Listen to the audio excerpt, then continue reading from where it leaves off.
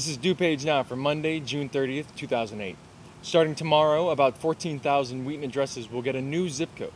The new code, 60189, will apply to all addresses south of Roosevelt Road. Everyone on or north of Roosevelt Road will keep the old 60187 zip code. The changes are aimed at making sorting mail easier between Wheaton's two post offices, officials say. There will be a one-year grace period before the new zip code takes full effect. In Westmont, Howard Stewart of Clarendon Hills has been charged with driving under the influence of alcohol after he allegedly hit 3 parked cars, 2 of which were occupied, a stop sign, and a shopping cart while driving his 1998 Ford Explorer through the parking lot at Jewel Osco on Ogden Avenue in Westmont. The pedestrian and an occupant of the vehicle that was struck were transported to Advocate Good Samaritan Hospital in Downers Grove.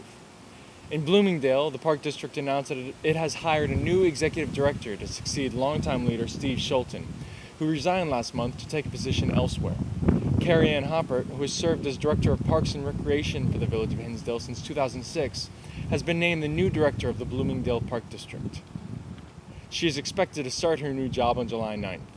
And finally, an Amber Alert has been issued for a missing 1-year-old Kenosha, Wisconsin girl.